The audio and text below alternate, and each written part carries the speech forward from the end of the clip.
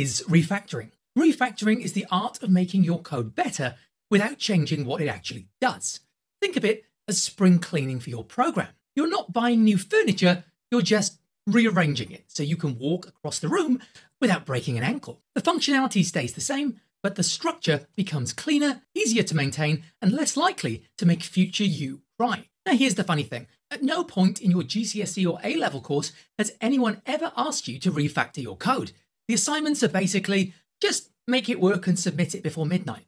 But in the real world, refactoring is the secret fantasy of every professional programmer. Rewriting entire code bases is their equivalent of a spa day. They'll tell you they're optimizing architecture, when really they just couldn't bear to look at their 3-year-old variable names any longer. Why do we need it?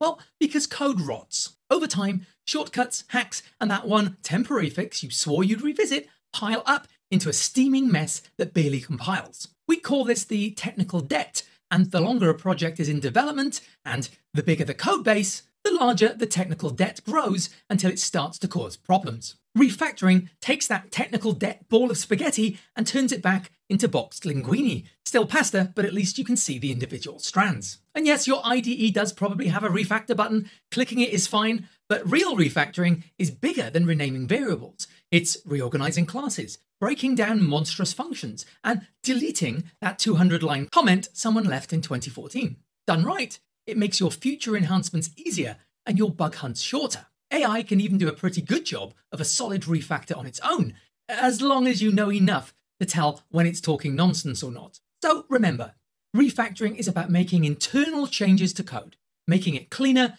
more efficient, and more true to its purpose. Speaking of which, you might notice that some of my own variables have been refactored recently. But don't worry, the core functionality remains unchanged. I'm still a huge nerd. Speaking of which, you can get more of this from the nerdiest people you know at craiganddave.org.